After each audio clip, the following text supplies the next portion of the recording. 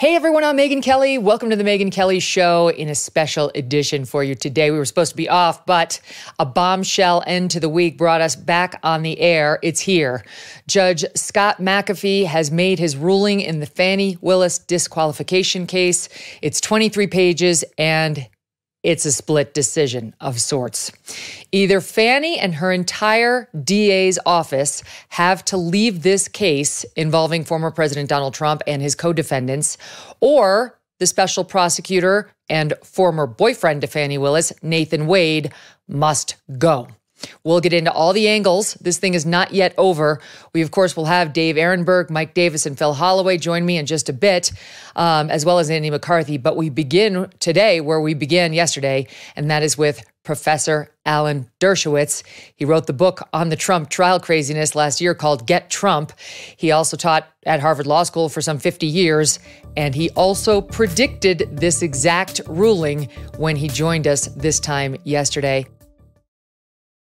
Don't miss a moment. Subscribe to this show on YouTube and follow me on Insta, Facebook, and X. Financial experts thought we were in the clear. They were anticipating around 6 rate cuts by the Fed this year, and then the inflation data came out higher than expected. This isn't going away. How can it? The U.S. is $34 trillion in the hole, and yet we keep printing money, which pushes the prices you pay every day even higher. So you can either bury your head in the sand, or you can do something about it. One option to consider is to diversify a portion of your savings into gold with Birch Gold Group. Gold can be your hedge against inflation, and Birch Gold makes it easy to own. They will help you convert an existing IRA or 401k into a tax-sheltered IRA in gold, and you don't pay a penny out of pocket. Text Megyn to 989898 and get your free info kit on gold. Then talk to a precious metals specialist about how you can choose to protect your savings from persistent inflation with gold.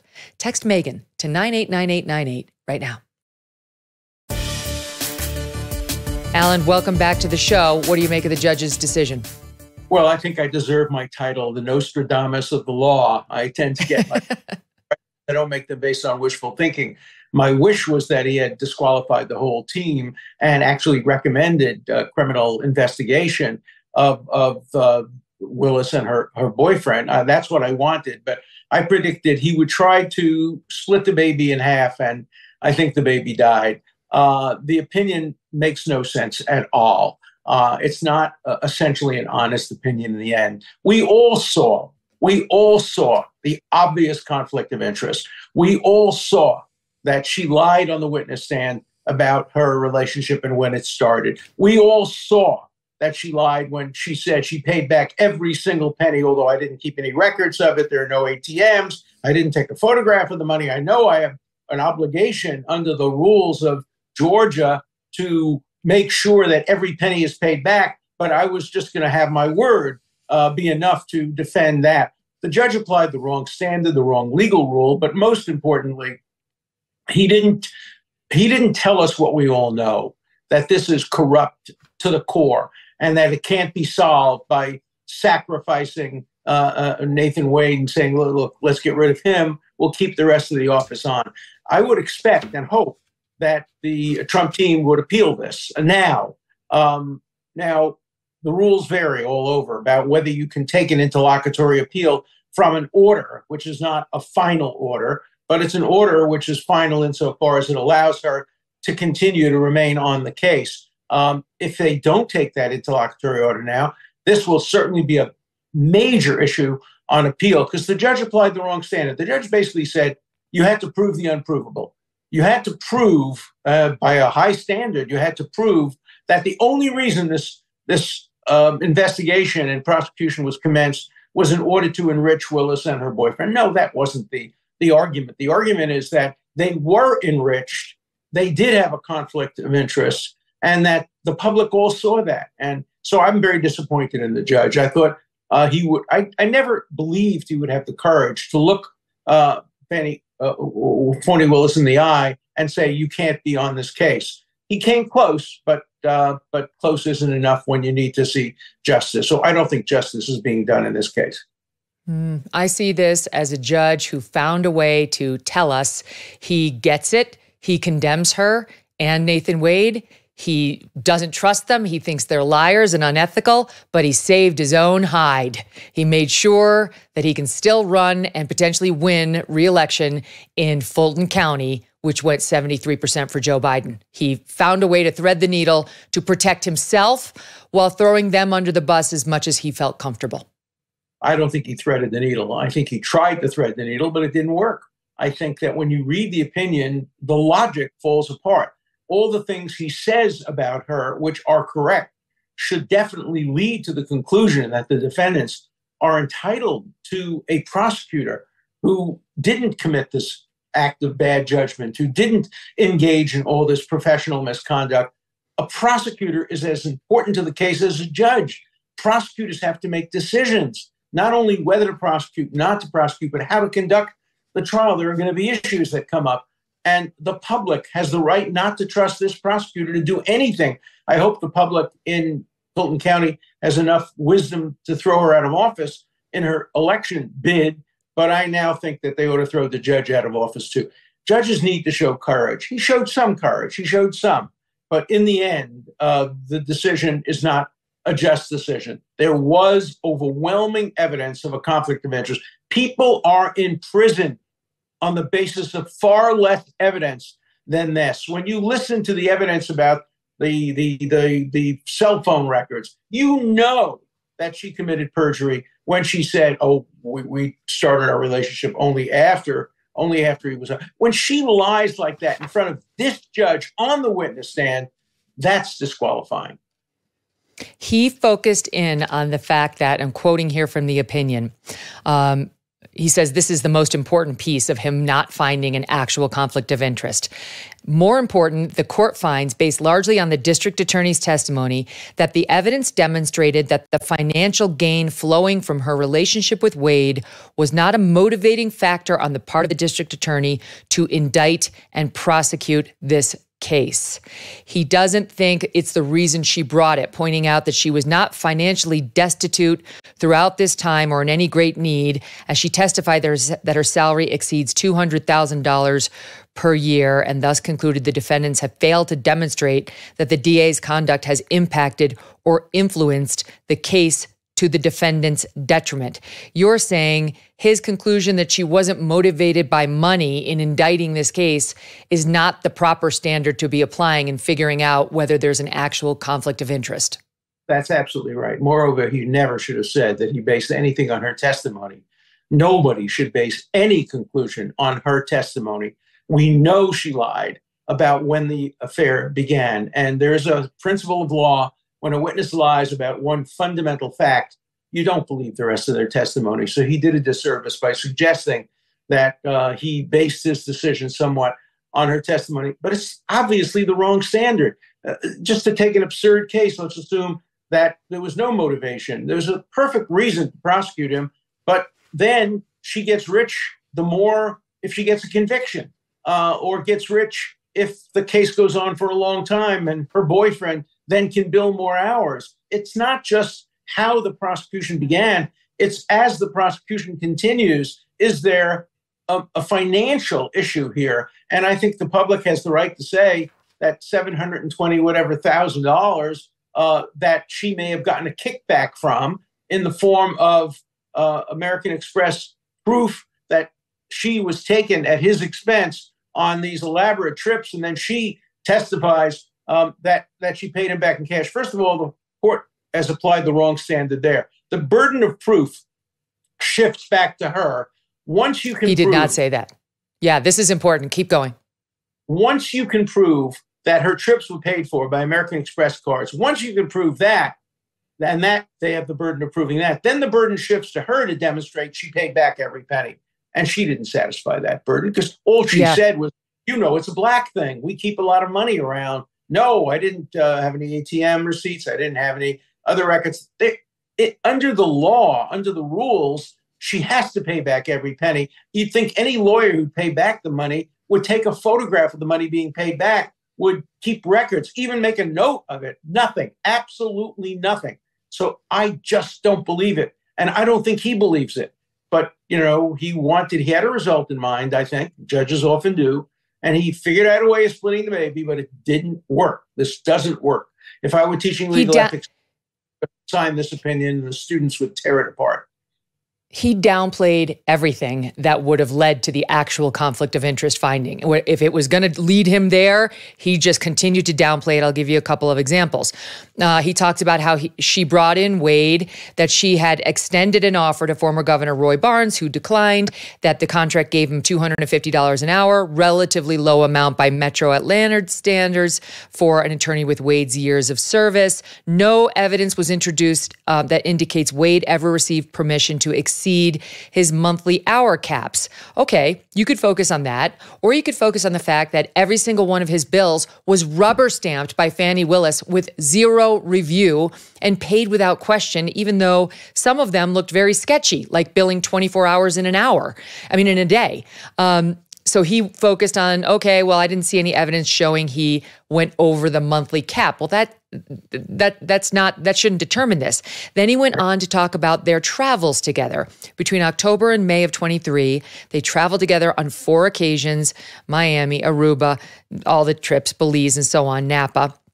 And he shows you what Wade paid, including their numerous day trips around the Georgia area. And he says, in total, defendants point to an aggregate documented benefit of at most $12,000 to $15,000 in the district attorney's favor. Then he says, the DA and Wade testify these expenditures were not meant as gifts and not designed to benefit the DA. Both testified that the DA regularly reimbursed Wade in cash. And if not reimbursed, the DA covered a comparable related expense. For example, she testified she reimbursed him in cash for the Aruba trip, which she estimated cost around $2,000, and that she, quote, gave him money for both cruises. She further claimed she reimbursed him for the entirety of the Belize trip, and that she paid for Napa Valley excursions. Finally, while Wade could have bought meals in 2020 totaling more than $100, she would also regularly pay for his meals. Then he says the following, Alan: such a reimbursement practice may be unusual, and the lack of any documentary corroboration understandably concerning.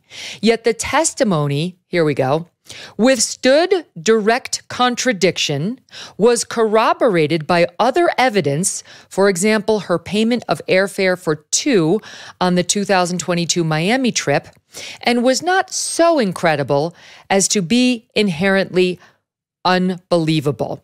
However, as the DA herself acknowledged, no ledger exists. Other than a best guesstimate, there's no way to be certain that expenses were split completely evenly, and the DA may well have received a net benefit of several $100. Again, downplaying.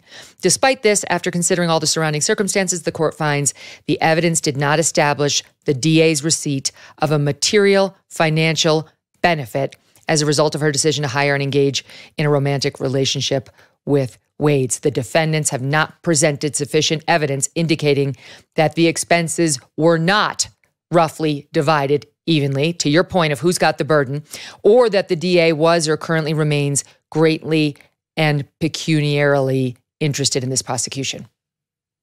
Look, I don't believe that. And I have to tell you, I don't think the judge believes that. I just think he found that. Agreed. You talk about 4 hours a day billing.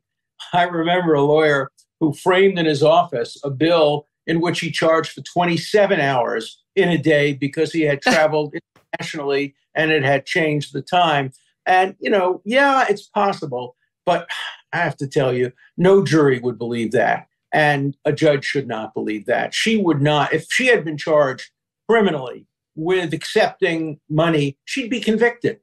There are people in jail on far, far less evidence. And when she's lied about when her relationship began, why do you believe her on these issues of undocumented payments? His decision is scandalous. And it's not his naive take, because I think he's smart. I think he just did everything in his power to be able to say to an appellate court, look, I've evaluated all the evidence, it raises questions, but there's not enough here to find that she materially benefited. She materially benefited, probably to the tune of thousands of dollars, and she had an affair that started before she hired him, and she committed perjury on the stand. And when that happens, the prosecutor should be disqualified. This is the wrong decision made for all the wrong reasons. He goes on to say, I mean, the opinion is full of criticisms of her and Nathan Wade. So he's trying to telegraph to us what you said, that he knows. He knows what you and I know. He just didn't have the stones to actually do what was right. Right. He says on page 9 of the opinion, again, this is him denying that there's an actual conflict of interest. And so the audience is clear. He then went on to say, but notwithstanding the absence of evidence of an actual conflict of interest, the appearance of a conflict, the appearance of impropriety is enough for me to do something. But it's not enough for me to DQ them. I'm going to give them the opportunity to cure. They have the opportunity to cure their impropriety. And that's how we got to the place where he said, either bounce Wade or bounce yourself. But back on the first point of actual conflict. Without sufficient evidence that the DA acquired a personal stake in the prosecution or that her financial arrangements had any impact on the case, the defendant's claims of an actual conflict must be denied. Then he goes on to add, this finding is by no means an indication that the court condones this tremendous lapse in judgment or the unprofessional manner of the district attorney's testimony during the evidentiary hearing. Rather, it is the undersigned's opinion that Georgia law does not permit the finding of an actual conflict for simply making bad choices, even repeatedly. And it is this trial court's duty to confine itself to the relevant issues and applicable law. And then quickly, Alan, he adds, this is important, and we're going to talk more about this as the hour goes on. Other forums or sources of authority, such as the General Assembly, the Georgia State Ethics Commission, the State Bar of Georgia, the Fulton County Board of Commissioners, or the voters of Fulton County, that's 5 at least, may offer feedback on any unanswered questions that linger. But those are not the issues determinative to the defendant's motions alleging an actual conflict. To me, this is him basically saying, I know these are dirtbags. I get it. Trust me. But that's a matter for these 5 other agencies to now pursue and investigate vigorously. For purposes of this case, the farthest I'll go is choose one, Fani or Wade stays. But he left out the most important agencies, and that is prosecutorial agencies. There ought to be a criminal investigation. There ought to be a criminal prosecution. There is, in my mind, proof beyond a reasonable doubt that they committed a perjury. He, in fact, says unprofessionally as a witness. What does that mean? Unprofessionally as a witness. She didn't act disrespectfully or anything like that. She lied. That's more than unprofessional. That's perjury. This is a clear, open and shut case of perjury and probably conspiracy to commit perjury and probably obstruction of justice. Maybe witness tampering. And if they don't open a criminal investigation, who will guard the guardians? Who will prosecute the prosecutors? We're all at risk when prosecutors can act the way she did without any possibility that they will be prosecuted for what seems obvious to have been perjury about so many different things. As I said before, people that she has prosecuted and are in prison based on far, far less evidence than the evidence against her and Willis, against her and Wade. And there ought to be investigations, and I believe prosecutions here. He went on to say on page 17 of the opinion, this is where he's more focused on, was there an appearance of impropriety? And he concludes, yes. He says specifically, reasonable questions about whether the DA and her hand-selected lead special assistant DA, meaning Nathan Wade, testified untruthfully. Reasonable questions remain about whether they both testified untruthfully about the timing of their relationship, which further underpins the finding of an appearance of impropriety. And then he adds, and the need to make proportional efforts to cure it. So he uses their lies to say appearance of impropriety and someone has to go. But he doesn't use their lies to get to, they were lying about the money, and that proved there was an actual conflict of interest. He chose to believe them on the one lane, but not on the other. But the underlying lies are sort of the predicate for both findings. Yeah. No, I've never quite read an opinion like this because it's so clear that he knows they're lying. I mean, he almost says it, but he somehow believes that that's not enough to disqualify. I've never seen an opinion that doesn't disqualify somebody after concluding that reasonable basis exists for believing they may have committed perjury. I hope this case goes further. This is not the end of it. This is a great gift to Donald Trump and his defendants because this will hover over the entire trial. Everything that the prosecution office does in this case will be suspected, because this is not an office that now can be trusted. You don't have to quote me on that. Quote the judge. It's an office that shows bad judgment, that shows unprofessional conduct. Would anybody want to be prosecuted by an office that was so tainted in this very case? I think here we have a real conflict of interest. So the good news I see here for the defense is this case was rolling along and seemed very likely to cause some major problems for Trump, given the makeup of the likely jury pool in Fulton County. And we know the DA is genuinely out to get him. And now, thanks to her completely ridiculous decisions and behavior, the whole thing's been thrown into chaos. She's lost her co-lead prosecutor. She's been personally and professionally disgraced in the public eye, which includes the Fulton County jury pool, and most importantly, in front of this judge, who now knows he's dealing with a dishonest broker who's going to try the case in front of him. And your credibility as an attorney is everything. It's everything for her in this case, and it's everything for her as an attorney before any judge forevermore. They'll now know she's been called a liar by this judge.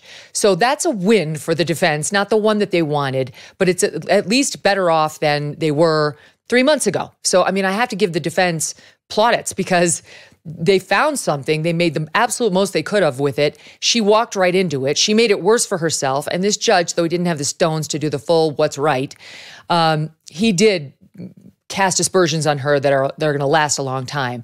The only way that, go ahead. The only way this hurts the defense is that Nathan Wade won't be prosecuting them. And that would be a gift, because he's such an inadequate and incompetent lawyer with no experience. They would have been much better off if Nathan Wade prosecuted them. Well, she was no prize either, and neither was her assistant district attorney at that hearing. Yeah, but now they may get somebody much better to prosecute the case. So it's a mixed victory for the Trump people. But it's delay, which works to Trump's benefit, right? This case was rolling along as of January 4th, and then boom, here we are 3 months later. All we've been talking about is Fani Willis's ethical conflicts. And as you know, if Trump can get this, past November and he wins, we've never seen this before, but most people believe this prosecution goes away as a practical matter, because he'd be the sitting president of the United States. Is that what you think would happen? Yeah, except, of course, it's a state case. And so It's not that the state can't prosecute. There's no Supreme Court decision on that. It's part of federal policy not to prosecute a sitting president. But I imagine a state court could try, and then that would be litigated. I just also want to commend the lawyers for having brought this a lawsuit. Look, according to CNN, there was never anything to it. It was nonsense. It was never getting anywhere. It's all done for this and that and bad reasons. But it turns out, there were good reasons for it. And I think they've been vindicated by the decision, even though it didn't go as far as it should have gone, and maybe will go on appeal. Look, I don't know whether they're going to appeal this or not. If they can, under Georgia law, bring a collateral attack at this point, they ought to do it, because they have a very good record on which to bring it. So do you actually like their chances on appeal? The audience should know you are, one of, if not the most famous appellate lawyer in America. This is what you would be brought in to do. Do you see grounds for an appeal? Because this is largely factual, like the evidence didn't convince me that she had a financial benefit, but also legal, which is better for an appeal in did he apply the right standard? Oh, I think I could win this appeal on the basis of the improper standard, improper burdens of proof, and also that, even though it's credibility and even though it's factual, the judge basically made enough findings that I think an appellate court might say it's enough, that there's a reasonable basis for believing she may have lied. That's enough. You don't have to go beyond that in order to disqualify. This isn't a criminal case in the sense that nobody is saying there's enough to prosecute. I think there is. But even under the judge's ruling, if he says there's a reasonable basis to question the credibility of the prosecutor, I would think an appellate court might look kindly on a mandamus petition seeking to review that and reverse it. If not now, then if there is a conviction later on appeal. Yeah, It's almost like Judge McAfee was telegraphing upward, help me, I'm running for, I realized it wasn't the right move, but it's almost like, hey, there's an opportunity here to help me out. Look what a terrible person I'm dealing with. We'll see. I'm sure the Trump team will try to appeal this one way or another, if for no other reason than delay, but I actually think on principle, they think they've got the better argument. Alan, congratulations, Nostradamus. Once again, you nailed it. Thank you so much. I appreciate it. Always love being on your show. Oh, likewise. Okay, up next, Andy McCarthy, former federal prosecutor who also not only tried cases, but did a lot of appellate work, weighs in on why he thinks this ruling is actually quite good for Trump. Plus, we'll get into what this judge said about Nathan Wade, who, other than Terrence Bradley, I think, took the biggest hit in this opinion. Stand by. We'll be back with much, much more. I want to tell you about the Association of Mature American Citizens, or AMAC, an organization dedicated to America's seniors. AMAC stands out today by not only advocating for senior issues, but also by pushing for conservative values that affect us all.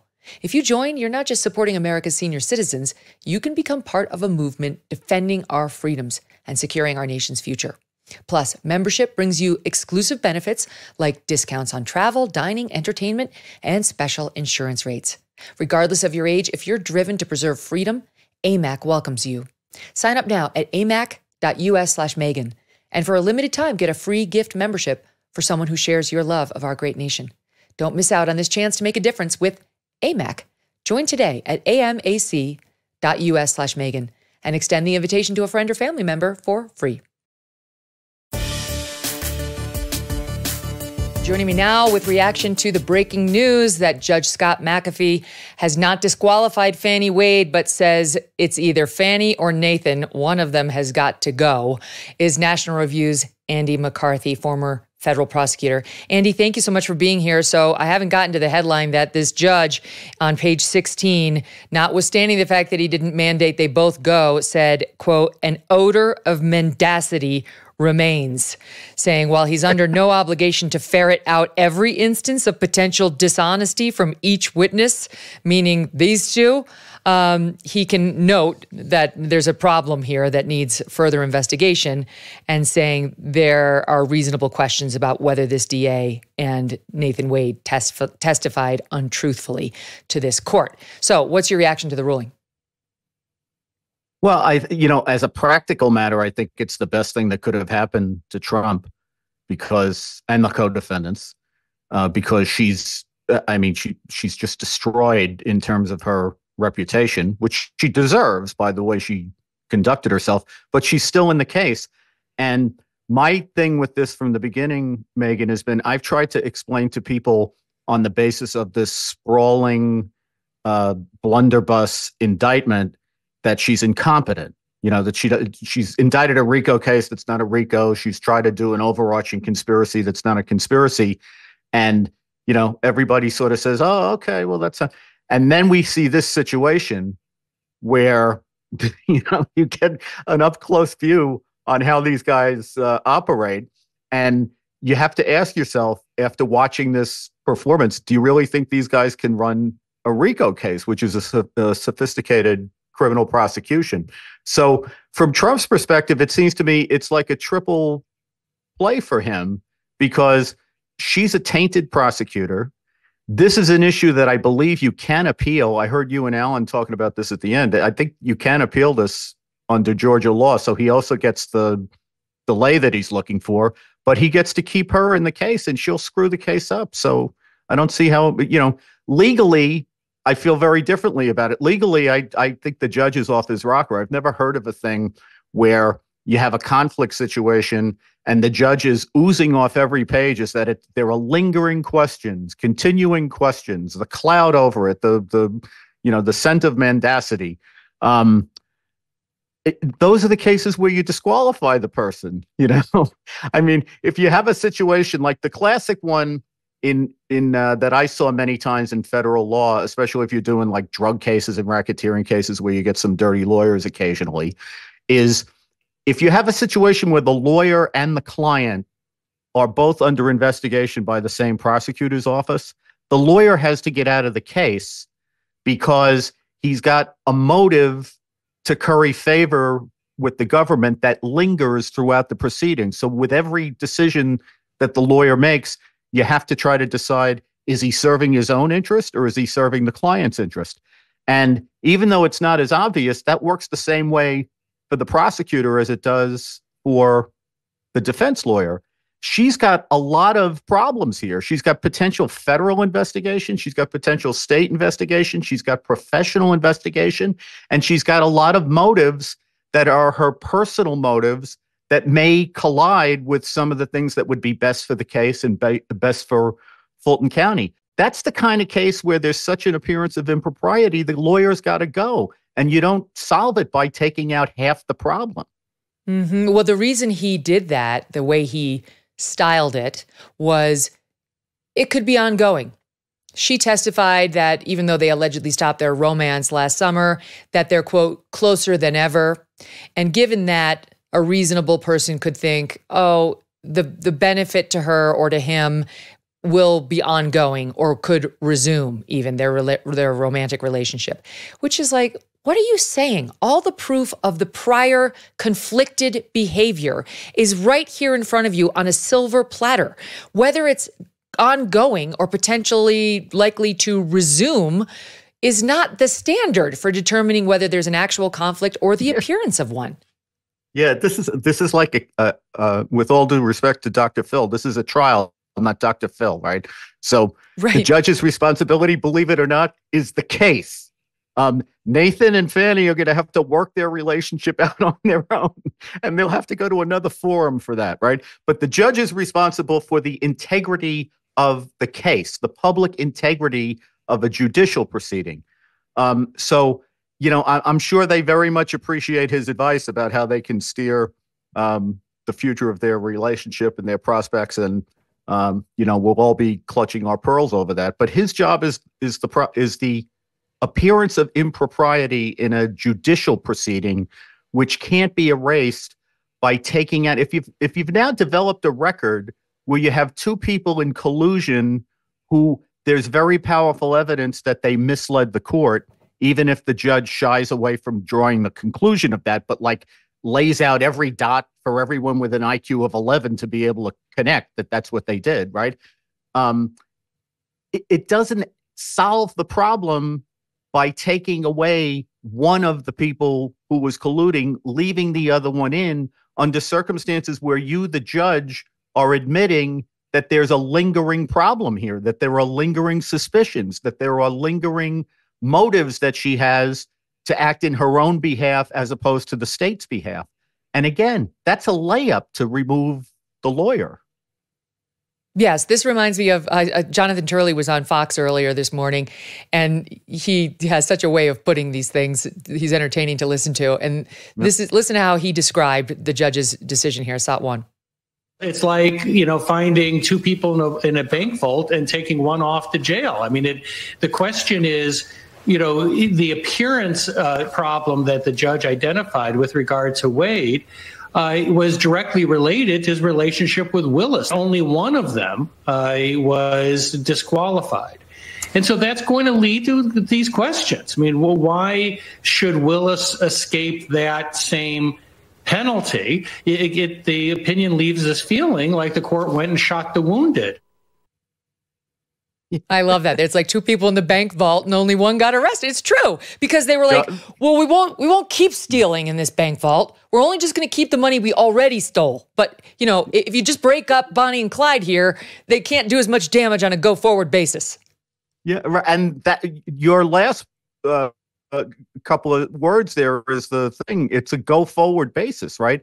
This isn't like a snapshot that you can freeze in time. This is a dynamic situation where she has a lingering conflict.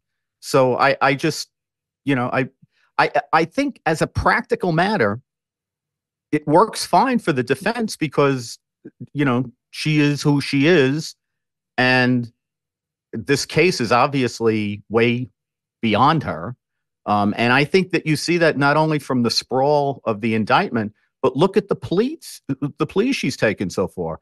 Nobody's pled guilty to RICO. She's taken 4 pleas. If you combine the 4 defendants and all the things that they've pled guilty to, which are minor crimes compared to the histrionic she indicted this with, No one's going to do an hour in jail for a case which she portrayed as our democracy hanging by a thread, and they tried to steal the election, and all the hot rhetoric that came out of this. And the reason she's had to like do fire sale type pleas is she doesn't have a case. If she had to actually prove RICO against one of these people, they couldn't even go in. She couldn't even get one of the people who pled to come in and say, yes, I'm guilty of RICO. Here's what I did. Here's what President Trump did. Here's what the other people did. That's like prosecution 101 when you have the first bunch of cooperators who come in the door. You get them to plead to the main count so that now the public can understand and the court can understand that you actually have a case. But she's given away the store because she doesn't have a case, at least not on the things that she's advertised. Now, I've said from the beginning, Megyn, that I'm not saying that nothing happened here. What I'm saying is it's not a RICO. It's not a big conspiracy, because for a conspiracy, you have to agree to something that's a violation of law. And what the people agreed to here, to the extent they agreed at all, and I think most of these people probably don't even know each other, they wanted to keep Trump in office. You may think as a policy matter or as a personal matter that was a bad objective, but as far as the law is concerned, it's not an illegal objective. Every state in the country has a procedure by which you can challenge election results. So conspiring to keep somebody in office is not a crime. Now, it doesn't mean. Well, I remember you saying on another hit, you said it appears that most of these people don't even know each other, and the only thing they're doing, quote, in concert or together is winding up getting sued by Fani Willis, accused by Fani Willis, and a couple of them copping pleas. But there is no cooperation between any of these people in a way you'd see in a typical RICO case. Let me just read this, Andy, because we just got an exclusive statement here from Ashley Merchant, defense attorney for Michael Roman, who started this whole thing. And honestly, this woman is the heroine of this entire story. She's the one who got this. She's the one who filed the motion. She's the one who led the hearings. And she gives this to the Megyn Kelly Show. We are evaluating what this ruling means for an appeal or any additional filings. This, coupled with the court's ruling yesterday, meaning the dismissal of those 6 counts, the indictments, the counts against Trump and the others, are something we must consider together. We also need to await the district attorney's decision on how she intends to cure the conflict that the judge so clearly found, meaning is she going or Nathan's going. Earlier, Ashley had released the following statement. While we believe the court should have disqualified Willis's office entirely, this opinion is a vindication that everything put forth by the defense was true, accurate, and relevant to the issues surrounding our client's right to a fair trial. The judge clearly agreed with the defense that the actions of Willis are a result of her poor judgment and that there's a risk to the future of this case if she doesn't work quickly to cure her conflict. While we don't agree that that his suggested cure is adequate in response to the egregious conduct by the DA, we look forward to the district attorney's response to the demands by the court. We'll continue to fight for our client. I continue to say it's a huge win for Ashley Merchant and the defense here, even though they didn't get everything they wanted. Yeah, I think that's right. The tone of her statement is exactly right, because you do have to go back and try whenever this case is going to happen. They are going to be in front of Judge McAfee, so I think her tone was respectful, but making clear where she disagrees. The one thing I would say about the end of the last statement you read is, I think if I were they, I would be taking the position that her conflict can't be cured, rather than that, like it's on her to cure it. I think, the consistent position, if I were they, that I would take is that, we're beyond that now. She's got to go. Yeah. Yeah. This is stage 5 pancreatic, not curable. Sorry. This is the really bad diagnosis when the judge is calling you dishonest outright over and over and speaking about how he feels misled and the state bar might want to get involved. I mean, this is just absolutely devastating. So, okay, he's going to appeal. They'll appeal. The Trump defendants will appeal. And you think the Court of Appeals will likely take it? Because normally, as we were talking about, if you go up on an interlocutory appeal, meaning while the case is still pending before everything's been settled, then usually the Court of Appeals does not have to take it, and they tell you to wait. So do you think the court will have to take it? I just don't know Georgia law well enough.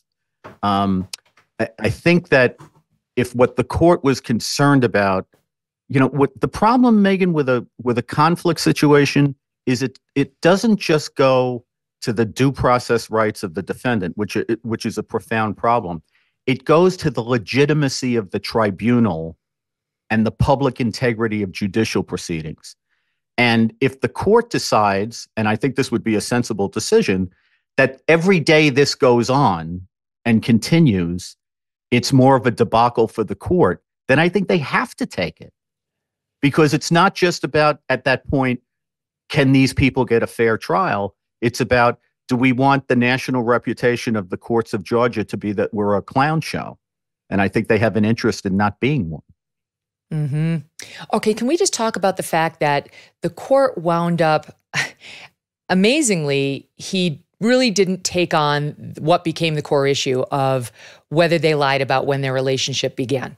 They tried to claim it didn't begin until after she had hired Nathan Wade, and there was testimony from Robin Yurty, her longtime friend, that was a lie, that had gone back to 2019. Then there was Terrence Bradley, his former law partner and friend, who had texted Ashley Merchant everything. They were having sex in the Robin Yurty condo. This is the name of the friend. Go subpoena Fani's original security team from when she took office in 2020. They're going to know where all the bodies are buried. They saw it all. I mean, it went on and on. But the judge says as follows. First, he says, okay, hold on. He's talking about whether they, had this relationship. I'm just going to go back far enough. Okay. An outsider in this case could reasonably think the DA is not exercising her independent professional judgment totally free of any compromising influences. As long as Wade remains on this case, this unnecessary perception will persist. The testimony introduced, including that of the DA and Wade, did not put these concerns to rest. During the argument, the defendant's focus largely pivoted from the financial concerns to disproving the testimony of the district attorney, namely that her romantic relationship actually predated the November 2021 hiring of Wade. On that front, the court makes a few brief observations. First, the court finds itself unable to place any stock in the testimony of Terrence Bradley. Right on, Judge. We agree. The world agrees. His inconsistencies, demeanor, and generally non-responsive answers left far too brittle a foundation upon which to build any conclusions. Then here's where he dismisses the impeachment with those prior texts. While prior inconsistent statements can be considered as substantive evidence under Georgia law, Bradley's impeachment by text message did not establish the basis for which he claimed such sweeping knowledge of Wade's personal affairs. He's not satisfied that Terrence Bradley had personal knowledge or whether he was just speculating in those texts to Ashley Merchant. Then here he goes, Andy. In addition, while the testimony of Robin Yurty raised doubts about the state's assertions, it ultimately lacked context and detail. Even after considering the proffered cell phone testimony from Donald Trump, this is the text messages and all the cell phone tower evidence that Wade was overnight at Willis's house when they were allegedly not sleeping together, along with the entirety of other evidence, neither side was able to conclusively establish by a preponderance of the evidence, that's only 51% more likely, when the relationship evolved into a romantic one. However, an odor of mendacity remains. I'm sorry, Andy, but if this defense did not prove by a preponderance that this thing began before she hired him in 2022, then nothing's provable. They had Yurty. They had the Terrence Bradley texts. They had the cell phone tower overnight stays, the thousands of text messages and calls when they were allegedly not having an affair, which nobody engages in to that extent unless they're 14. And this is the part of the opinion where he just consciously made a decision to keep her upright, to keep her available on this case. Yeah, well, he certainly didn't want to make a finding that she lied. As when you're talking before about his failure of courage, I think that's it in a nutshell. And now I'm otherwise, Megyn, trying to figure out how to say this in a way that like my mother won't stop talking to me. But I feel like we have the McCarthy standard developed from this case, which is basically in order to prove this, they've had to had a threesome where somebody then came forward and said, "Yep, I saw the whole thing." Otherwise, I don't see how you right.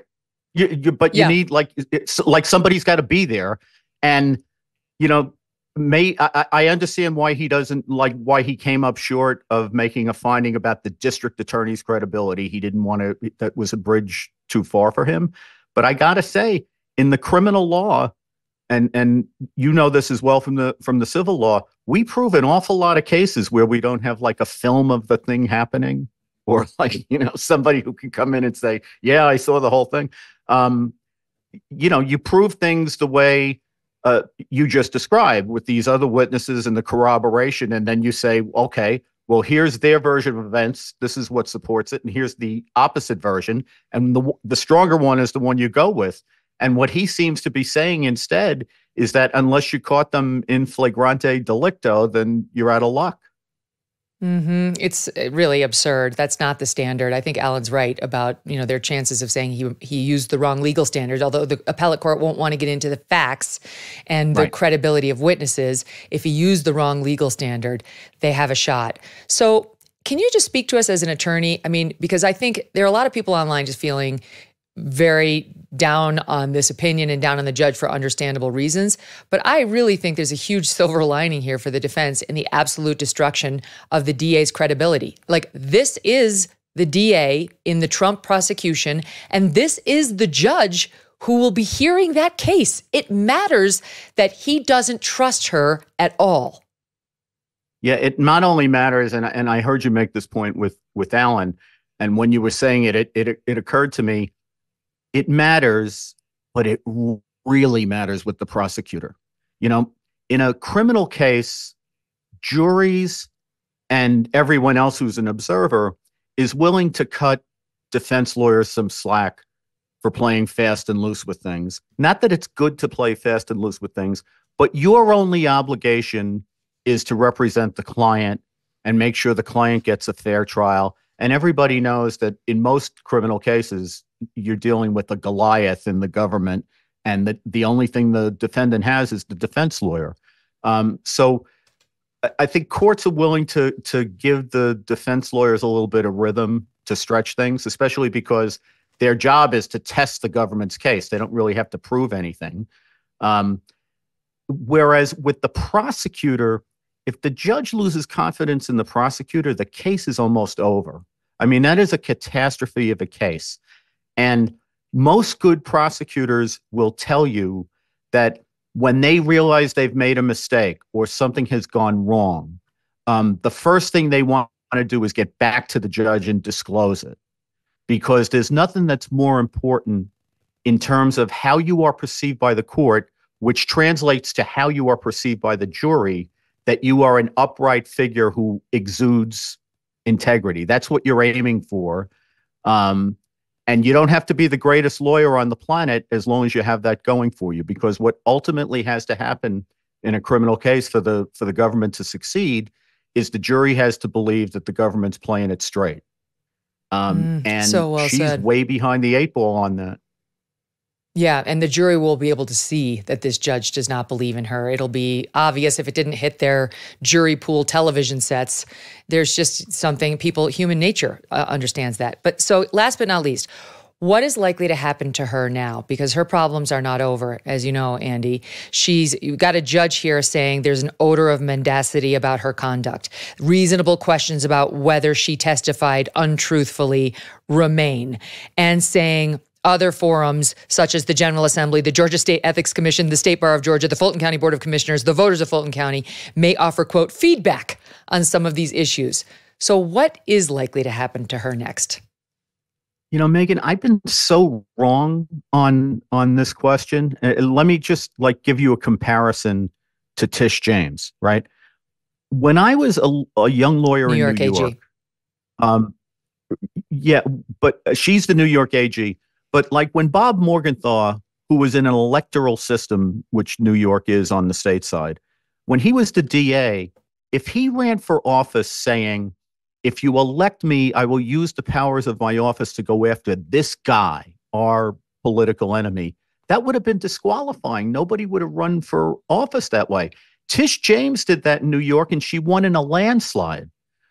And I would love to be able to say to you that with this record, this woman's career is over. But for all I know, everything's so tribal now that as long as she's against Trump and she hates Trump and she's taken one for the team for Trump and she's doing everything she can to get Trump, for her side, that may count for more than what the judge said about her. I don't know. That may be true with voters. I can see that happening in a county that went 73% for Biden, but the state bar is the state bar. Andy, I feel like I hope that's right. This kind of finding by a judge, this is absolutely devastating. And let's not forget there's a Georgia State Senate investigation into her, Andy, where they have subpoena power. And if they start subpoenaing the text messages between Fani Willis and Nathan Wade prior to 2022 when he was hired, she's done, because we all know what's going to be in those. I really hope that's right, but I've seen so much lately that people get away with that there's no way on God's green earth they ought to get away with it. I hope you're right. I hope I have less faith in it than you do, but I hope you're right. Mm-hmm. Mm-hmm. Andy McCarthy, always a pleasure. Thank you so much for joining us. Thanks so much, Megyn. Oh, we are still digesting this entire opinion and awaiting reaction from Fani Willis. We are now about 4 hours post the decision dropping, and no word out of the DA's office on what Fani Willis's decision will be. Is there any chance she will step aside and pull her office off this case? As, believe it or not, even Andrew Weissman, Trump-hating former prosecutor Andrew Weissman, is saying she should do. This is an MSNBC star now who's saying, you know what, she should go for the good of this prosecution. So if she doesn't, he clearly thinks there's a silver lining for Trump. This case is very complex and it's still unfolding. We also have reaction from Trump's attorney, which we'll get to you. And up next, we will bring you our cast of all-stars who have seen us through this case from the start. Phil Holloway, Mike Davis, and Dave Aronberg. Don't miss a moment. And if you haven't yet subscribed to our YouTube channel where you can get all the breaking news, please do so. YouTube.com/Megyn Kelly, and download the pod wherever you get yours for free. We'll be right back.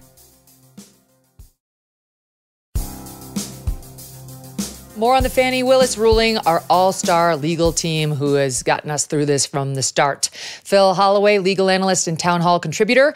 Dave Aronberg, state attorney for Palm Beach County, Florida. And Mike Davis, founder of the Article 3 Project. So here we are, guys. A couple months after I was told by the New York Times, The Daily, that nobody really saw anything to this motion when it was first filed. We all just thought it was a joke. Not true, New York Times. Some of us saw a major potential problem here. And today, that's been proven correct. In fact, we've got that soundbite if you'd like to hear it. Listen. If I'm remembering correctly, the feeling that a lot of people had when this motion was filed was that it was kind of a Hail Mary, right? And there was not much evidence that it was necessarily even true. Yeah, well, I mean, it was a Hail Mary in the sense that Michael Roman's lawyer didn't include any evidence to back up her claim, this very salacious claim.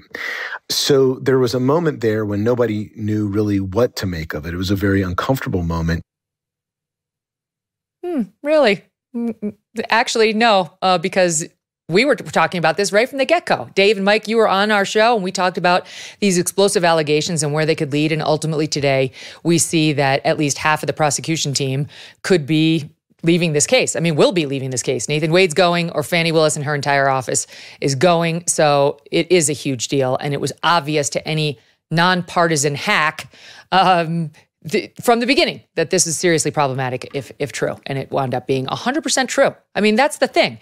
Phil, I'll start with you on it because the allegations against Fani and Nathan were either admitted to by this pair or denied in part, and this judge, while saying maybe they weren't proven, that the affair began before 2022, I smell a rat, there's the odor of mendacity, somebody else should really investigate. I mean, everything the defense suggested, I think, was accepted by this judge. The only question was, what are the consequences going to be? What do you make of the ruling, though? Well, to me, Megyn, it's kind of a mixed bag. The order itself was, in fact, scathing in its description of the overall, sort of bad judgment used, to put it lightly, by the district attorney and others in this case. I don't think, though, that this is really a big win per se for the defense, because cutting Nathan Wade out of the case and look, that's what's going to happen. That's really not going to be that big of a deal, it's not going to slow them down. They won't miss a beat. Nathan Wade, despite what they may have said, is not carrying the water for this prosecution team. It's Anna Cross and some of the others that are really doing, I think, the heavy lifting here. Wade was sort of involved in the periphery, but as far as doing the heavy lifting in court, it wasn't him. So she's got to decide, is she going to go and take her whole office with her? She can't leave Wade, by the way, because if she goes, he's got to go because his authority comes from her. So she's not going to get out of the case. She's not going anywhere. I think tossing Wade out is throwing a bone to the defense. It ignores the what I believe was perjury. It avoids what I believe was the fraud perpetrated on the court. He basically said Robin Yurdy didn't move the needle. Well, that can't possibly be true. She's got personal knowledge. She saw the affair taking place in 2019. He just seemed to ignore that. He ignored Terrence Bradley's text messages where Terrence Bradley confirmed that the affair started before they testified it did in 2022. And strikingly to me, he doesn't want to even hear from Cindy Yeager, who is the chief assistant DA in Cobb County, who has personal knowledge that Fani Willis was influencing and tampering with witnesses back as early as September of 2023. So, if I'm the judge, I'm going to want to get to the bottom of this. He, on the other hand, wants to just ignore it all, split the baby in half and move forward. He took the easy way out. But look, Megyn, I want to share something with you. I don't think it's going to be over. I think these defendants are going to continue to pursue things. And there is a Georgia law, and I'm going to read the necessary parts to you. It's Georgia Code 151827. It says that when any person makes an affidavit before a judge of the Superior Court, which alleges that the district attorney or a member of the staff of the district attorney has committed an indictable offense, and the court finds there's probable cause to believe of such, the judge, it says, has a duty, an affirmative duty to notify the attorney general and refer it to the attorney general. So I wonder if we're going to see an appeal. I think the parties absolutely can appeal this. They're going to, I think, ask for what's called an affidavit or a certificate of immediate review, which is a discretionary thing, but it would allow them to do a pretrial appeal. I suspect the judge would grant it. I think Willis, by the way, is also going to be appealing the ruling that tossed 6 of the counts out the other day against Trump and some others. So there's going to be some things, I think, going up on appeal anyway. And I really think I think it's a pretty good bet. We're going to see some people asking the judge to refer this case to the attorney general for prosecuting what I think are the indictable offenses. You got perjury, you got influence from the witness, you got violation of oath of office. In my opinion, there's probable cause to believe those people have committed all those, and those are all indictable offenses. So yeah, this is not over. Violation of oath of office is those are the 6 counts that got dismissed against Trump and his co-defendants just the other day by this judge. Now it could be brought against her. She's also accusing them of lying. Now that charge could be brought against her. And you're telling me that there's a Georgia statute that says it can happen if only there is an affidavit that the DA or her staff has committed an indictable offense and the judge sees probable cause that it's true, then he has an affirmative duty to refer it to the attorney general. So that'll be the question. Does the judge, I'm sure they'll produce the affidavit, does the judge see probable cause that Fani Willis or a member of her staff has committed an indictable offense?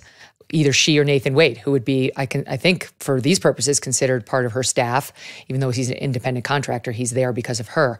All right, let me zoom back out and get overall reactions to the decision. Mike Davis, start with you. Well, I'm not surprised if this judge, after these overwhelming facts, and if he actually followed the law, he clearly should have disqualified Fulton County DA Fani Willis in her office. But I think he caved to the politics. He faces a Democrat challenger in November, and I think he tried to split the baby here. And that's when he dismissed those 6 charges before this ruling. When he did a couple radio interviews before this ruling, And just seeing his demeanor and that evidentiary hearing, I have always feared that he would not follow the facts and the law here and follow the politics. And I think that's exactly what he's done. Dave, what do you make of it? Megyn, you remember when Mike Davis got the Supreme Court decision right on absolute immunity and I was wrong? Well, in this one, I want to take a bit of a victory lap because I called it at least part of the way. Do we have that?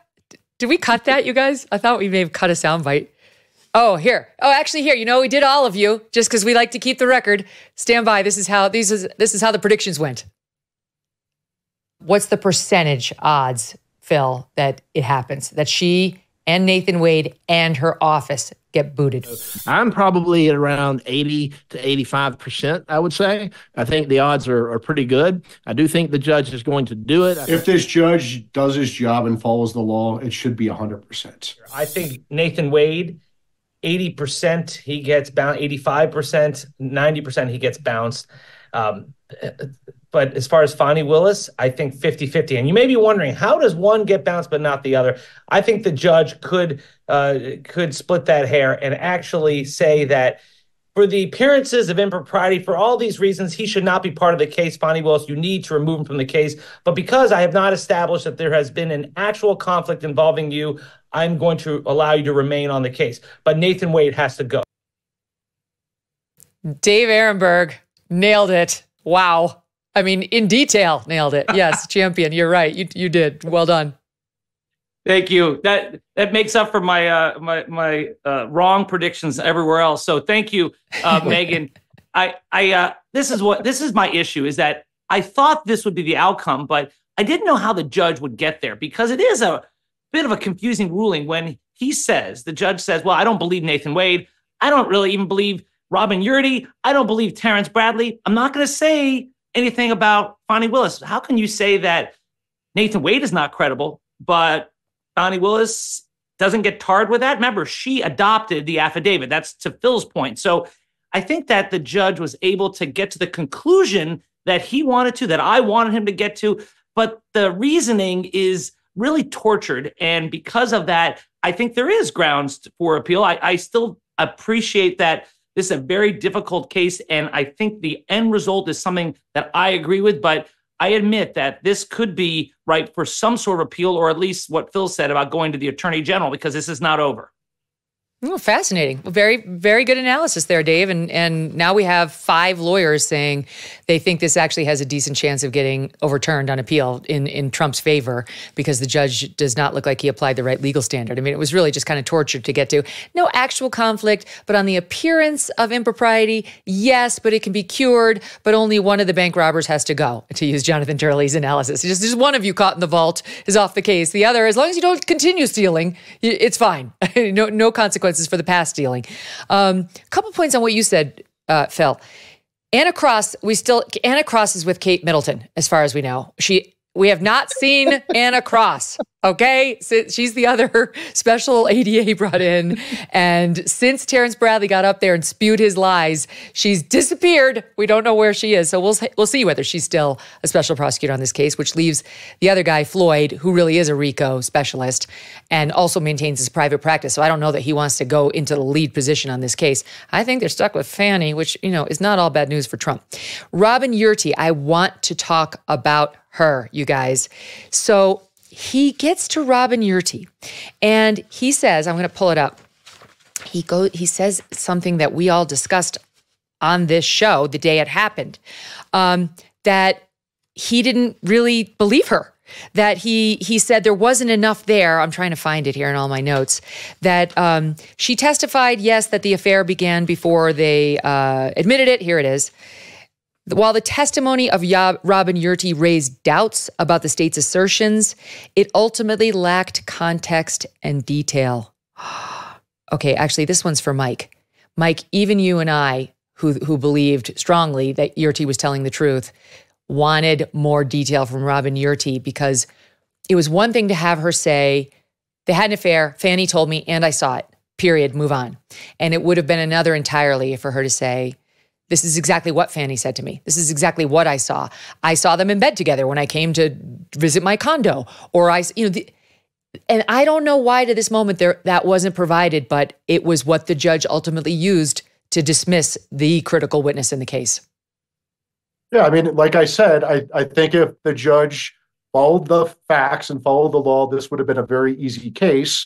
But I think this judge has a big political problem this November with a Democrat challenger for this judgeship in an overwhelmingly Democrat district. So I think he did legal gymnastics in this order to protect Fani Willis in this case. He did legal and some factual gymnastics, Phil, because to dismiss Robin Yurti like that, like, well, it lacked context. Well, okay, but it's under oath testimony that is unchallenged, other than the fact that she got bounced out of the office. And Terrence Bradley, he completely dismissed his texts to Ashley Merchant saying, I didn't see anywhere a foundation that he had personal knowledge on any of it. And he dismissed the cell phone evidence. I don't know why. That wasn't really explained, why him going for overnights at Fanny's house before they claimed their relationship began was not persuasive to this judge. Oh, I can explain it. The explanation is that the judge is keenly aware that Willis has a very powerful political apparatus that she can weaponize against him at the drop of a hat. And if he goes as far as tossing her and saying that she's lied in court, then that political apparatus immediately starts supporting the very far left opponent of Scott McAfee and boosts him and probably gets him to replace McAfee after the election in May. So that's, I think, the actual explanation. But purely legally, I don't know how you can dismiss the testimony of Yurti by simply saying, well, it lacked context. Well, what more context do you want? I mean, she was under oath. She said she saw them hugging and kissing, and she was at her apartment, for crying out loud. I mean, I guess we could have asked, or the lawyers could have asked more questions that were maybe to satisfy somebody's prurient interest about whether or not they were actually in bed together having sex and things like that. But it's just not necessary to go that far to make the point. And like you said, it was unchallenged. I can understand why he didn't put a whole lot of weight to what Terrence Bradley said in court. But Terrence Bradley's text messages, I thought, were very compelling. The thing about the cell phone records, Megyn, I agree with you. He ignored that, but he never actually allowed them to have an evidentiary hearing to present all that stuff. So I think that it was a mistake to rule against these defendants without hearing all of their proposed testimony. I think it's a mistake for him to make this ruling without hearing from prosecutor Cindy Yeager, who has personal knowledge that Fani Witness was going so far as tampering with witnesses. This is the kind of misconduct that clearly requires. It's not even optional at this point. If you got the DA interfering with it, tampering with a witness, not only is it's a crime, but it's the kind of thing you got to get her off the case immediately, because it's just fundamentally unfair to all of the defendants to have their prosecutor engaging in this kind of extreme, in my opinion, misconduct, and designed to get a misconduct and dishonesty. And Nathan Wade's dishonesty. The fact that the judge would even leave it as an option for him to stay on this case is an outrage. Nathan Wade, without question, lied repeatedly under oath, without question. And the most we get from the judge about that is a passing reference to, quote, Wade's patently unpersuasive explanation for the inaccurate interrogatories he submitted in his pending divorce. Inaccurate? Oh my God. Interrogatories he submitted in his pending divorce indicates a willingness on his part to wrongly conceal his relationship with the district attorney. What you mean is he lied under oath. He perjured himself in his divorce proceeding, and you admit it makes it more likely that he may have lied to you. And then he goes on to, this is the most we hear about the cell phone tower evidence showing Nathan Wade and the teenage text messages levels we haven't seen since we were all, immersed in acne and testosterone. That he dismisses all of that and the overnight stays with the following line. Even after considering the proffered cell phone testimony from Donald Trump, that's what I'm referring to, along with the entirety of other evidence, neither side was able to conclusively establish by a preponderance of the evidence when the relationship evolved into a romantic one. Dave Aronberg, that's just not true. That no reasonable person could say that there was not a preponderance of the evidence given Yurti, given the cell phone evidence, and yes, I think Terrence Bradley too, that this thing didn't begin prior to when they alleged. Megyn, I do think the judge could have just said about Yurti that I don't find her credible because she has a reason to lie, but that's not what he said. He said, what did he say? The facts and circumstances, the context. He said she raised doubts about their assertions, but her testimony ultimately lacked context and detail. And I'm sorry to interrupt you, Dave. Hold that thought, because I'm just going to play you her soundbite, because she did provide some detail. Listen. From everything that you saw, heard, witnessed, it's your understanding that they were in a romantic relationship beginning in 2019? Yes. You have no doubt that their romantic relationship was in effect from 2019 until the last time you spoke with her? No doubt. And did you observe them do things that are common among people having a romantic relationship? Yes. Such as, can you give us an example? Hugging, kissing, just affection. All before November 1st of 2021, correct? Yes. Dave? Yeah, so I think what the judge did here is to say the standard is actual conflict. And if you show lying, I am not going to recuse you for that. That's going to be something the bar has to deal with and the authorities. We're just going to stick to actual conflict, even though he didn't really say that, because after all, he got rid of Nathan Wade because of lying. So that's why it's a convoluted decision. And maybe this is a question for Phil, but when it comes to the appeal, although I'm not convinced it's going to get overturned on appeal, I wonder, does the defense even have a right to an immediate appeal under Georgia law, or do they have to wait till the case is over? Because that's where it is in other states where you can't take what's called an interlocutory appeal. If you're a defendant, you got to wait till after the case has been decided. Go ahead, Phil. Yeah, if you want to answer that, yeah, sure. It's in Georgia. It's just some things are directly appealable. I think this one is not. I think they have to file an application for it's called a certificate of immediate review, and then if the judge grants that, it is discretionary. The Court of Appeals also has to decide in a discretionary fashion if they're going to take it. However, the statement that was read at the beginning of this segment from, Attorney Ashley Merchant saying she's going to have to wait and see, what's Willis going to do about that other ruling. If Willis appeals that other ruling, she doesn't have to ask for permission. That's a directly appealable order. The judge already gave it. When the judge yesterday in dismissing those, the other day, those 6 counts of the indictment against Trump et al., gave it in the opinion saying, if you want to take this up immediately, you can. He did not include that line in this ruling.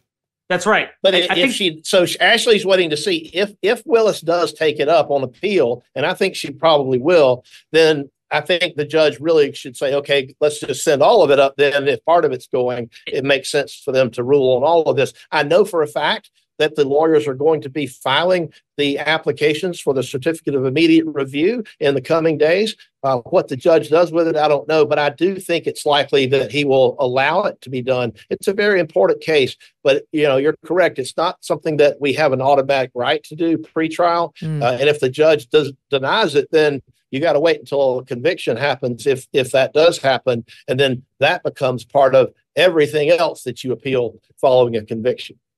Go ahead, Dave. Yeah, I think that Fani Willis probably is less likely to appeal the dismissal of those 6 counts, in part because of what Phil said, that it opens the door for the defense to appeal this.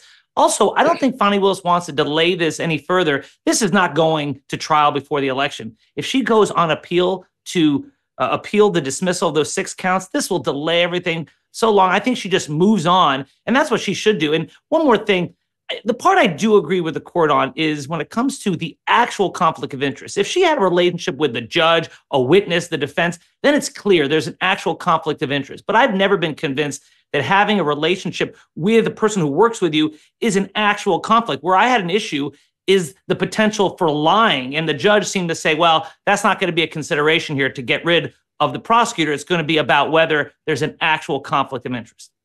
Well, he said he did find that he didn't see any evidence that Fani Willis was trying to delay the trial of Trump at all in order to run up Nathan Wade's bill. Like he said, if anything, she's been putting pedal to the metal, and it's been Team Trump that's been trying to delay. So if she has some interest in extending Nathan Wade's contract and reaping more benefits from his salary, I haven't seen evidence of that because she wants this case resolved sooner rather than later. But Mike, we haven't even talked about one of the most extraordinary pieces of the decision, which is this judge is trying to get us to believe that he bought the cash lie, that he accepted her nonsense about reimbursing him half of all the expenses in cash. I mean, my God.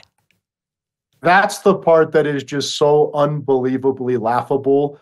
That's the actual conflict of interest. If you are a prosecutor and you have a financial stake in that criminal prosecution that is absolutely illegal, that has an absolute conflict of interest, you don't have to prove prejudice to the defendant. You just get booted from the case and many other things. And so what Fani Willis is alleging, or what Fani Willis is saying is that, no, I didn't take illegal kickbacks from my unqualified secret boyfriend when I paid him $250 an hour to bring a RICO case against Trump and 18 others, something way above his pay grade. I didn't take an illegal kickback. These lavish trips that he took me on, I paid him back in cash. And the judge actually believed her Black Panther father story, that her Black Panther father told her to keep 6 months of cash laying around the house like a prostitute or a drug dealer because you may need it someday, but she never explained how she reimbursed that cash so she could have her 6-month stash in her house as she's spending thousands of dollars reimbursing her boyfriend, Nathan Wade, for these trips. It's just complete, the legal term is bullshit. It's just complete bullshit. And the judge bought this. Yeah, he said, simply put, the defendants have not presented sufficient evidence indicating that the expenses were not roughly divided evenly. That's a quote from Nathan Wade's affidavit, or that the DA was or currently remains, quote, greatly and pecuniarily interested in this prosecution. And he went back to say, he based that conclusion on the following: the cash reimbursement practice she testified to may be unusual, and the lack of any documentary corroboration understandably concerning, yet the testimony withstood direct contradiction. What does that mean? Was corroborated by other evidence, for example, her payment of airfare for two on the 2022 Miami trip, and was not so incredible as to be inherently unbelievable. So notice like the complete pass he gives them on the nonsense around the cash, but on the Robin Yurti testimonial, the Terrence Bradley texts, the cell phone tower data, you can't say conclusively past preponderance of the evidence. And there you see the judge really putting his thumb on the scale to make sure Fani Willis stays on this case and doesn't get disqualified. It's obvious. I guess he went to the same word salad school that Kamala Harris went to, because that's just gobbledygook. I have no idea what that even means. He wanted to come to a certain conclusion here. He wanted to make sure that he was scathing enough that some people who might see it sort of the way we seem to see it are kind of satisfied, but he didn't want to go so far as to force Fani Willis to turn her political apparatus against him in this election. It's just defies, rationality to believe the cash reimbursement business and to even consider Nathan Wade's affidavit, which is not evidence in the case. It's not subject to cross-examination. He already said he didn't really believe Nathan Wade's testimony, from the actual witness stand. So how can he buy into this whole thing that it was roughly equally shared divided and reimbursed? That just makes absolutely no legal or rational sense to me. This whole ruling stinks. This is a terrible ruling. This is the kind of thing that further, in my opinion, adds to the unfortunate embarrassment of the legal community in Atlanta, where I practice. And I hate to see it. If he's going to deny the motion, do it in a way that makes sense. Don't say these kind of things like well, the cash may be unusual, but it's okay. I'm going to go with it. And oh, by the way, Robin Yurdy, even though she said that they had an affair in 2019, that lacks context. So we're going to ignore that. Don't explain your ruling in ways that are just irrational and stupid. Go ahead and give us something it's James Comey-esque. You know, it reminded me of James Comey, yeah, absolutely. Mike. Like she did it, all of it. She's terrible. Trust me, she did all the nefarious things you think she did with the emails. But I'm not going to indict. But no, right? And you're left with, well, wait a minute. 90% of what you said leads to criminal conclusions, and yet you decided to jump off a different way at the end. And also, when I read it this morning, I couldn't help but think of John Roberts and Obamacare. You know, when we all thought, when he found that there was no interstate commerce that would have justified the interference of Congress in this, the injection of Congress in regulating healthcare, they said, you know what, you're right, there is no interstate commerce that would have allowed this. And everybody said, oh my God, he's overturning it. He's pulling the individual mandate that the high court is. And John Roberts said, but it could be justified under the tax clause. He pulled a John Roberts. Yeah, not only is there overwhelming evidence that she perjured herself in court, did this judge even address the fact that her office with 10 attorneys on this pleading submitted that knowingly false affidavit from Nathan Wade's divorce proceedings? They submitted that affidavit in response to co-defendant Mike Roman's motion to dismiss in front of Judge McAfee. Was that even addressed in here, that 10 attorneys submitted that 2 attorneys, Nathan Wade and Fani Willis, had 8 other attorneys in the Fulton County DA's office submit a false affidavit? I mean, it's just shocking to me that this judge went out of his way to protect Fani Willis here, other than the fact that he's running for re-election. Mm-hmm. So, Mike, I know you're going to jump, but before I let you go, what do you make of this? Because Phil and I have a little disagreement on whether this is a good ruling for Trump, whether this wound up being sort of a relatively good day for Team Trump in the Atlanta case or not. I agree he didn't get what he wanted. Phil's right about that, and he should have, the defense team, Team Trump. But I still see this, and I use the term huge. I see it as a huge win for Team Trump because 3 months ago, it was full steam ahead against Trump and all the co-defendants. Now, here we are 3 months later, you've gotten one of the chief prosecutors booted, and you've disgraced the Fulton County District Attorney in a way that we did not have coming into this. She was on the cover of magazines. She was getting the Vogue treatment, basically. And now everybody knows she's been called a liar by the judge who's trying the case. Anna Cross may or may not return to this case, the other chief prosecutor that they brought in. The whole district attorney's office has been disgraced. We saw their terrible performance in front of the nation at that hearing. And so I just can't help but think they're a lot better off on what, yes, looked like a bit of a long shot from the beginning than they were a few months ago.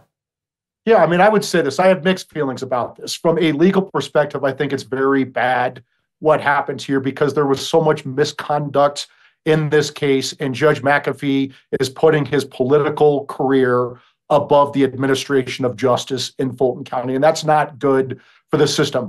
It's also bad that this case should have been dismissed. This prosecutor should have been disqualified at a minimum, and a new prosecutor should have been brought in. And I doubt a new prosecutor would have refiled these charges because, again, it's not a crime to object to a presidential election. It's allowed by the Electoral Count Act of 1887. That's why Democrats aren't in prison for objecting to Republican wins in 1968, 2000, 2004, and 2016. But I would say to the Democrats with their lawfare, do you really want this beat up old car racing to the finish line now that Fani Willis has completely destroyed her reputation, the reputation of her office, and the credibility of this case? It's just not a good look for Fani Willis and these Democrats. And it's like Dave said, this case is not going to get to trial before the election. So their whole goal of election interference is not going to happen. And they've really, this is going to backfire politically. And they've got their own questions on that same front. I mentioned it earlier. MSNBC's Andrew Weissman, who's a former federal prosecutor, for the good of this case, given that ethical issues will now abound as to Willis, she should voluntarily recuse herself from the case and allow another prosecutor to oversee the Georgia Trump case. Another MSNBCer, Joyce Aline, the judge's ruling means Willis's entire office is not recused from the case, but the better path forward would be to let another prosecutor in that office take over. We still don't have a decision from her, though. I'd be shocked if Fani Willis actually stepped away. I think she's about to pull the rug out from under Nathan Wade because a man is not a plan. Mike goes away. We love you, Mike. Phil and Dave remain, and there's much more to go through, so don't go away. We'll be right back.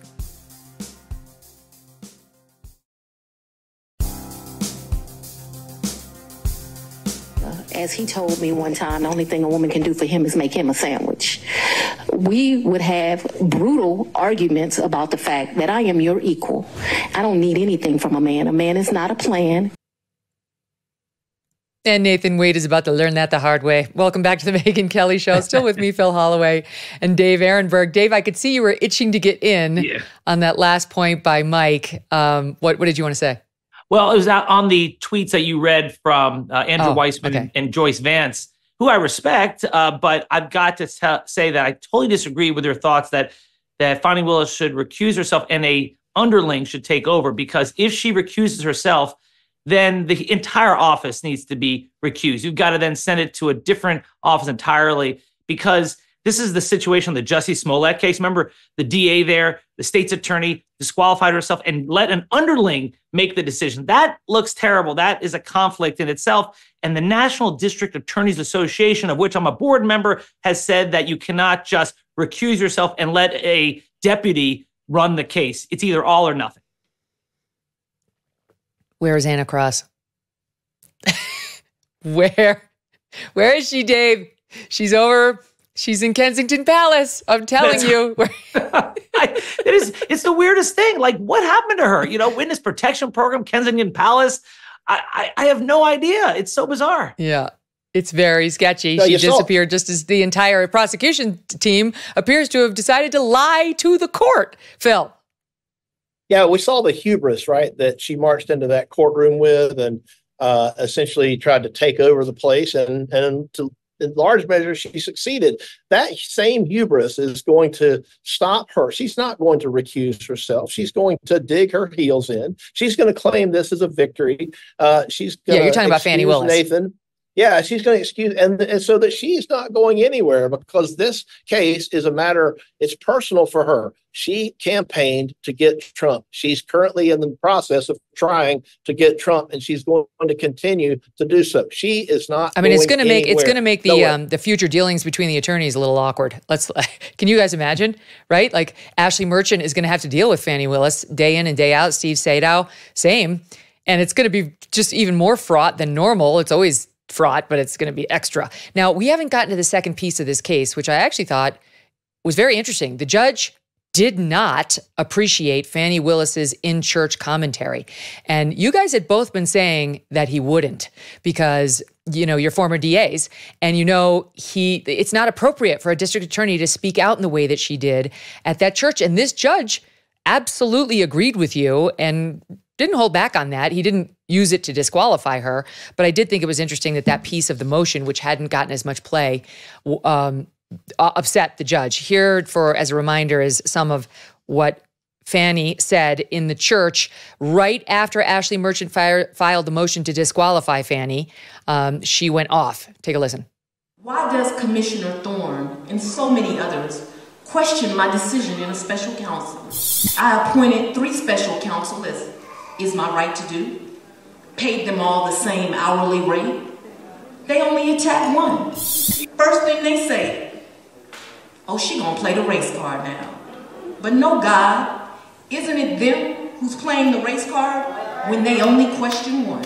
Why are they so surprised that a diverse team that I assembled, your child, can accomplish extraordinary things? God, wasn't it them that attacked this lawyer of impeccable credentials? How come, God, the same black man I hired was acceptable when a Republican in another county hired him and paid him twice the rate? Oh, y'all ain't hear me. Why is the white male Republican's judgment good enough, but the black female Democrats not? All right. So here's some of what the judge found there. First, he notes that forensic misconduct is potentially a grounds for disqualification, and comments out of court from a district attorney along these lines can potentially arise to, quote, forensic misconduct that would get you disqualified, though he noted there wasn't a lot of case law in Georgia on that front.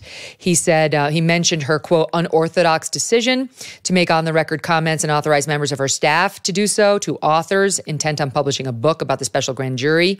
Such decisions may have ancillary prejudicial effects yet to be realized. So again, more misconduct by her, but the comments do not rise to the level of disqualification. The same cannot so easily be said of the district attorney's prepared speech delivered before the congregation of a local Atlanta church on January 14th, 2024, which we just played for you. He goes on to say, okay, the state argues that speech was not aimed at any of the defendants in this case. Maybe so, but maybe not. Therein lies the danger of public comment by a prosecuting attorney. By including a reference to so many others on the heels of defendants' Roman's motion, which instigated the entire controversy, the DA left that question open for the public to consider. The court finds, after considering the statement as a whole, under all the circumstances surrounding its issuance, that the DA's speech did include defendant Roman and his counsel within its ambit, whether intentional or not. He goes on to say, more at issue, instead of attributing the criticism to a criminal accused general aversion to being convicted, the DA ascribed the effort as motivated by playing the race card. She went on to frequently refer to Nathan Wade as the black man, while her other unchallenged ADAs, or special prosecutors, were labeled one white woman and, quote, one white man.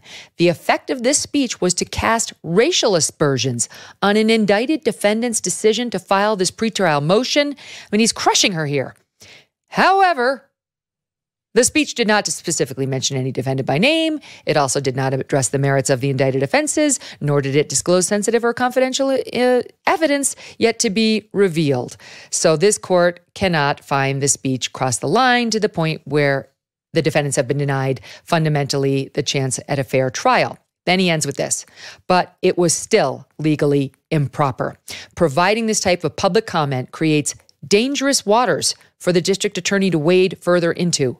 The time may well have arrived for an order preventing the state from mentioning the case in any public forum to prevent prejudicial pretrial publicity. But that is not the motion presently before the court. And yet, Phil, it almost certainly will be within days to try to gag this district attorney from further endangering the defendant's right to a fair trial. Well, how the hell does he think that toothpaste is going to get back in the tube if she's gone so far as to disparage Roman the way the judge has found that she did? A gag order on her moving forward somehow solves that? No, the remedy is disqualification. In other words, that's a scathing opinion. It really throws her out under the bus so badly that, she ought to be ashamed and tuck her tail and just leave town. It's so bad. I'd be looking for a new job if a judge described my conduct that way. But no, he's going to say all these things and say, oh, but you know what? It's still not anything that I'm going to do anything about. I'm just going to issue a little warning, don't do that again. And let's all kind of move along. It's just ridiculous. It absolutely is ridiculous because that damage has already been done and no gag order by this judge can fix it. It's the damage and it's not just Roman, by the way, it's all of them. And if you think that she's not going to find a way to make additional public statements that disparage these defendants, then I got news for you, because she's going to find a way to do it, whether it's directly or indirectly.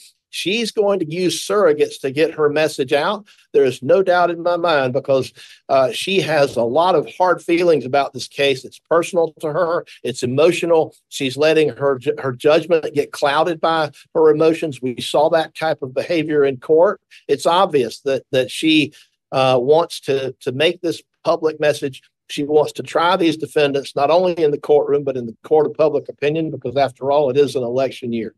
So I think that any gag order he does at this point is lipstick on a pig, to be honest with you. I mean, Dave, what we've got here is an opinion referring to this DA as having engaged in a tremendous lapse in judgment, unprofessional manner, possibly the bar, the General Assembly, the State Ethics Commission, and others should be looking into her.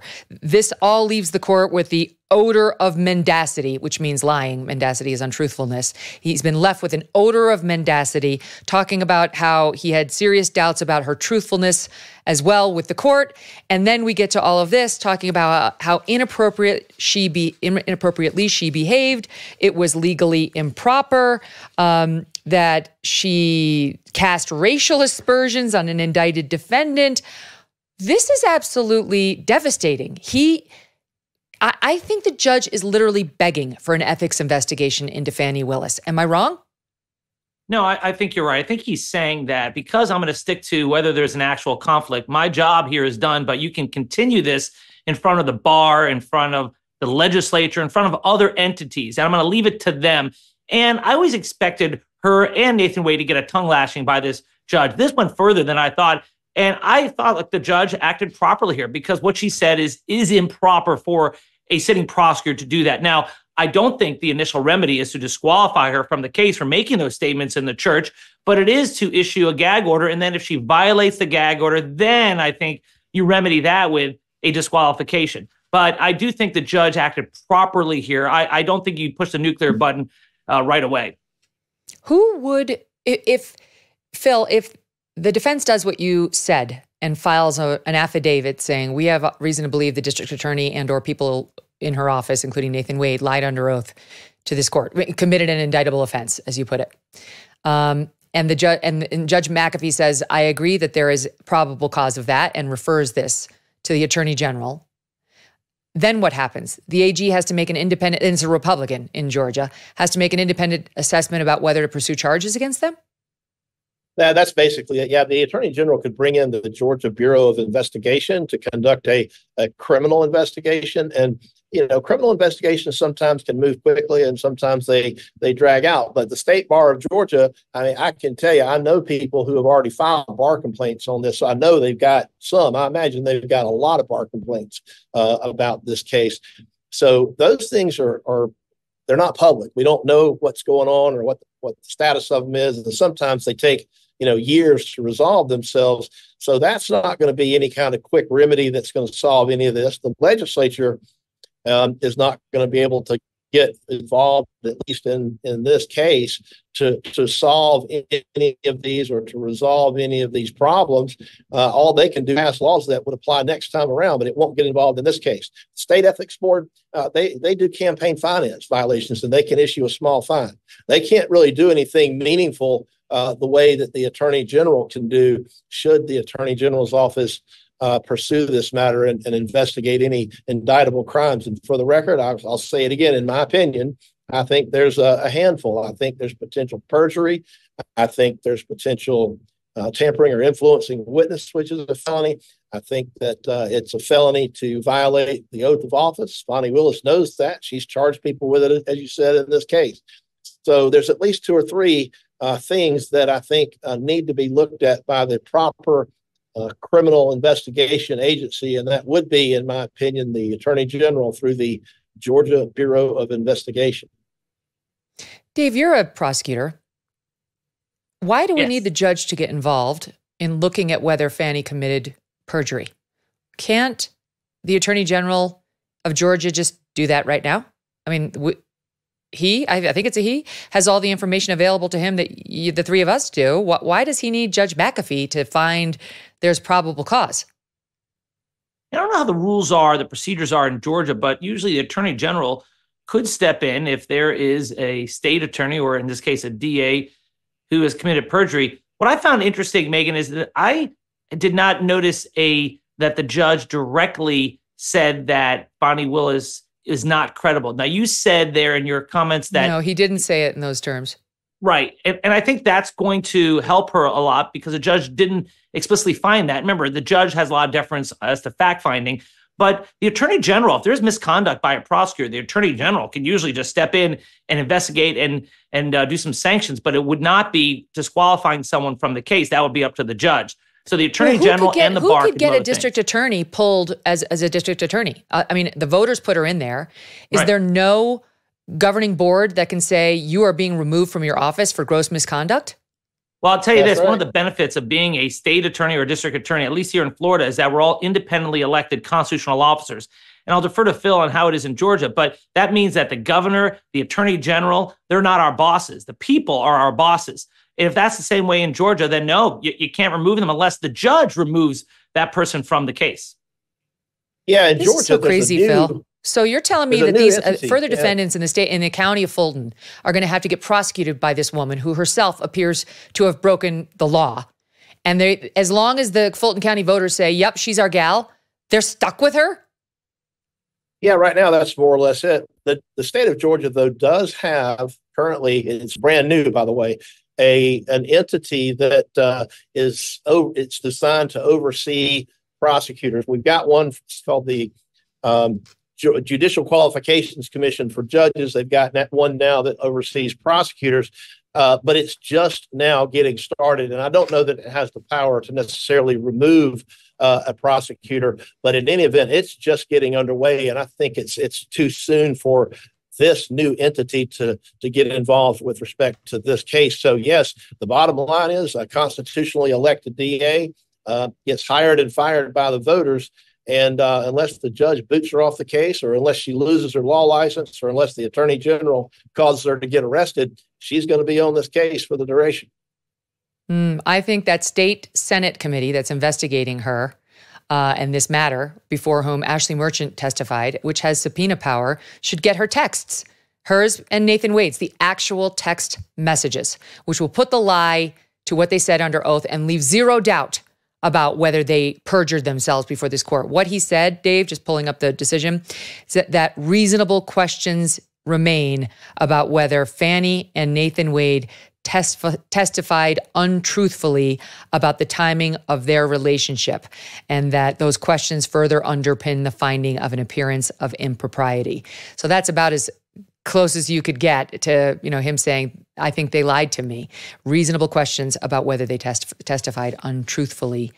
And that leads me to feel that there was an appearance of impropriety, not to mention tremendous lapse in judgment, unprofessional manner. Guys, thank you for your analysis on this from the beginning forward. What a day. We appreciate it. We want to tell you that this is not over. We have more coming next week, and we are happy to tell you that though we are technically on vacation next week, we are going to be bombing in and bringing you a special Tuesday episode. It will be an exclusive interview. It will be her first with Ashley Merchant. You're not going to want to miss that. Thanks to all of you for tuning in. Have a great weekend. If you'd like to give us your thoughts, email me, Megyn@megynkelly.com.